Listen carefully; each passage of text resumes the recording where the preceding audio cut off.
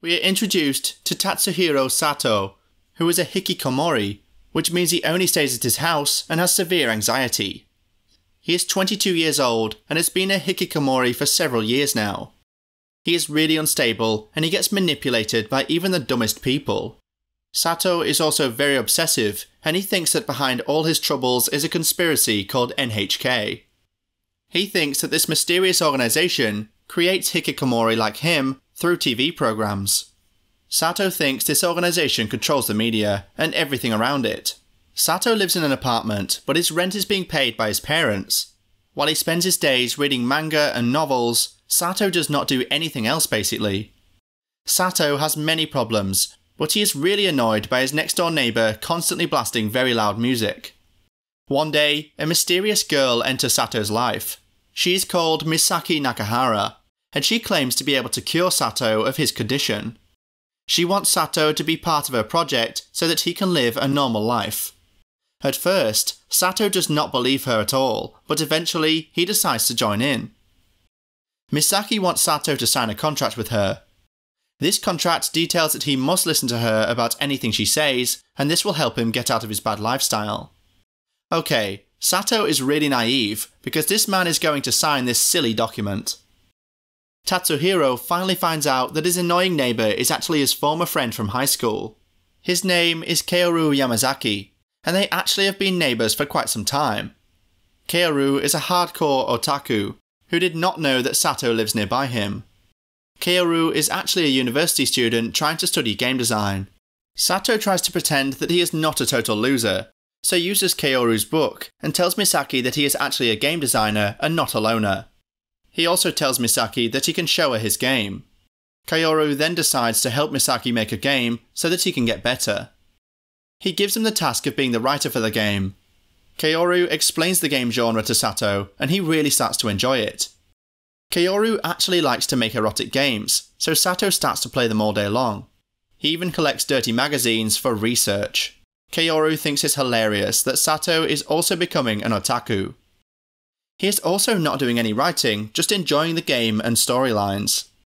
Sato is now a fully developed otaku, and he is obsessed with erotic manga stories and games. Kaoru decides to bring him to Akihabara, and she hopes that this will make him finally start writing.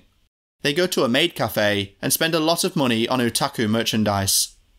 Sato actually meets up with another high school friend called Hitomi Keshiwa. They get a drink, and this is the first time Sato has been out this much.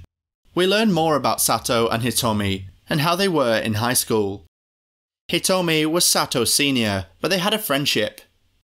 Sato realises that he has a horrible life, and he wants to get better.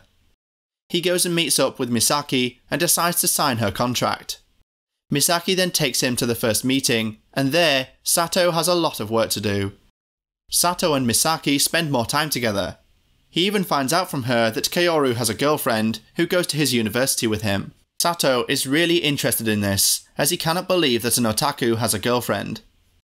Even if he is really anxious, Sato goes to the school to find out the truth. Sato has a panic attack during his trip, but he finds out the truth about Kaoru and his non-existent girlfriend. Sato is now really emotional because of his recent panic attack. He does not want to leave his apartment ever again, as he is scared of his panic attacks. Sato pretends that he is sick, so that Kaoru buys him food for the house. Sato then gets a phone call from his mother. She wants to meet with him and talk about his uncertain future. Sato tells his mother that he actually has a well-paid job, and also a girlfriend. Sato cannot help himself with the lies and tells his mother that he will soon be marrying this girl. Now, Sato is in deep trouble and needs the help of his friends. Kaoru helps him create a fake game company, so that it seems like he's working. Misaki also offers to pretend to be Sato's girlfriend in front of his mother. His mother will soon visit, so Sato has to clear his apartment.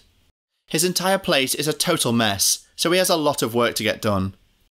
Misaki arrives to help him clean. Sato's mother finally arrives, and she has lunch with both of them.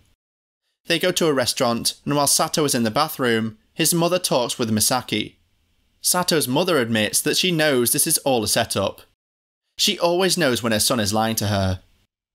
Sato hears his mother talk about him, and he gets even more depressed. His mother still pretends like this is all real, as she does not want him to feel guilty. Misaki and Sato get a bit too into their fake relationship, which leads to a romantic moment. Kaoru tries to ask a girl out called Nanako, but his advances fail and he is rejected. He gets really sad because he wanted to go to the firework festival with her. Nanako tells him that she has an audition that night, but Kaoru does not believe her. In the meantime, Sato starts to feel romantic feelings towards Misaki, which is totally new for him. He cannot write any work for this game as he is distracted. Kaoru and Sato decide to show off their game at the Summer Comiket Festival. Sato then goes with Misaki to the firework festival to celebrate. Nanako and Yamazaki try to have another date, but he then spots her with another guy. He thinks it's probably just nothing, and decides to not get upset. Kaoru and Sato think that Misaki has started to act strange.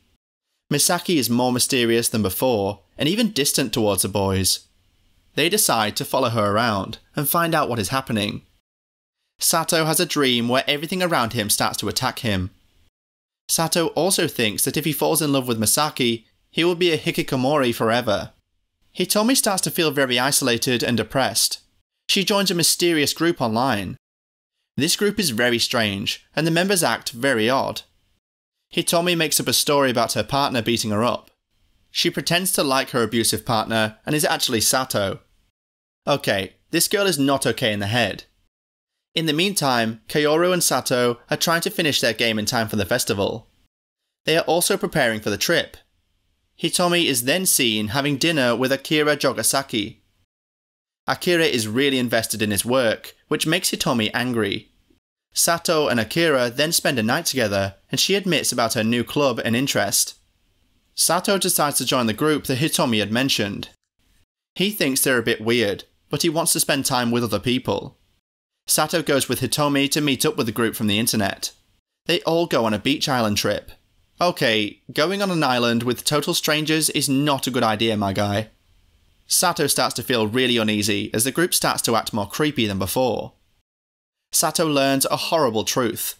This internet group is actually a suicide pact squad, and they plan to unalive themselves on the island.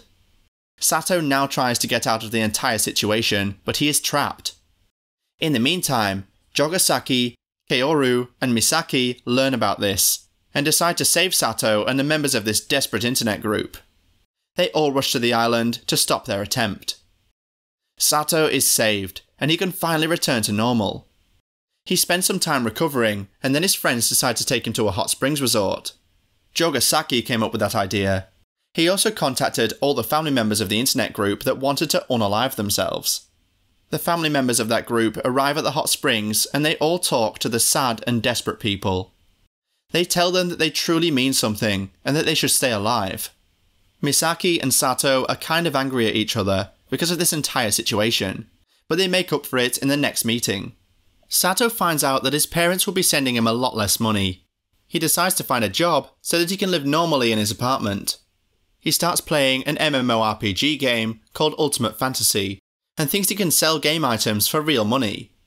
Sato starts to play this game non-stop, and because of this, he does not focus on his writing. Kaoru is angry at him for not working on the game. Also, Sato stops going to meetings with Misaki. In the meantime, Sato meets a cat girl called Mia in the game, and they go on quests together. Sato is now in full Hikikomori mode once again. Misaki goes to visit him, and his apartment is a total mess. Sato is fully focused on his life in the game and wants to find items to sell. Mia invites him on a quest to fight a dragon. Misaki tries to get Sato to return to the real world, but she fails. After some time, Sato finds out that his catgirl partner Mia is actually Kaoru. Sato is disgusted and gets off the game finally. Sato meets up with Megumi Kobayashi, who is his former high school friend. Megumi was also the class representative. Sato admits that he is in fact a Hikikomori, and that he is ashamed of himself. Megumi decides that she can help Sato and offers him an instant solution. They go to a very old building, and there, Sato listens to basically a Ponzi scheme pitch. This is a meeting for a detergent product, and Sato is bored out of his mind. He realises that Megumi has set him up. He tries to find a way to escape from the situation. Megumi then goes after him and tells him about her sad life. Finally, Sato, being totally naive, buys the detergent powder from her. Sato is really angry as he figures out that he was tricked by Megumi. He tries to call her, but she starts to trick Sato once again with her lies. She also starts to sell her product to Misaki and Kaoru. She convinces the group that her product might help Sato with his condition. The group soon figures out that they have been totally scammed and cheated. They later confront Megumi at her house. There, they meet her brother Yuichi, who is an ultimate fantasy player just like Sato. Megumi once again tells her tragic story to fool Sato. Sato talks with her brother Yuichi in-game. Megumi and her scammers all get arrested and she does not come home for several days. That's what you get. Play dumb games and get dumb rewards. Yuichi now has no food, so he starts to beg to eat something at a local ramen shop. He gets hired as a delivery driver. Megumi decides that she wants to go back to college and live an honest life. Kaoru has a father who is very sick. Because of this, Kaoru has to return to his hometown and work on the farm. The game project that Kaoru and Sato has been working on has to be done very fast, so that they can present it at Fuyukomi. Kaoru is sad because he will have to leave Tokyo forever. Sato records Kaoru and his confession to Nanako, and reveals him to be a true otaku. The friends continue their hard work on the game. The game is done, and the reviews are great. While the reviews are great, the game does not sell really well at the festival.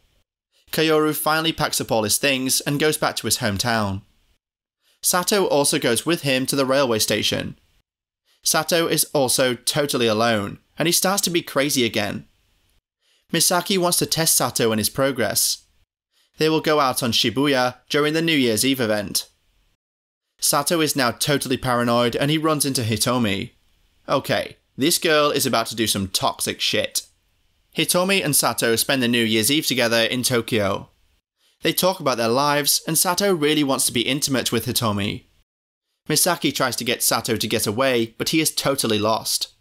Finally, Tatsuhiro and Misaki meet up at the train station. He lies about Hitomi, which makes Misaki really sad. Misaki and Sato have another meeting, and she admits to seeing him with Hitomi. Sato is unable to lie, and he is really depressed now. Misaki creates a test for Sato. They later talk about suicides of famous people. Misaki then tells Sato that he will graduate tomorrow. The graduation exam is them taking a 2-hour walk in the city. They will then end their tour in a park. Misaki starts to feel very tired, and she even collapses on the ground. She has to stay at the hospital.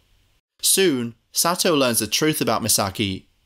She has had a very traumatic life with her parents being abusive. Because of this, she is very unstable. Misaki decides to leave the hospital and unalive herself. Sato is worried about Misaki and runs after her, trying to stop her from jumping off a cliff. This is the same place where her mother jumped off. Sato gets there just in time and stops Misaki from jumping. Sato then becomes unstable and also wants to jump off because he thinks the N.H.K has hurt Misaki. Finally, Sato manages to wake up from his delusions and realises that he loves Misaki, and there is no N.H.K. Kaoru and Hitomi start to live normal lives. Sato and Misaki agree to keep living and deal with their problems together.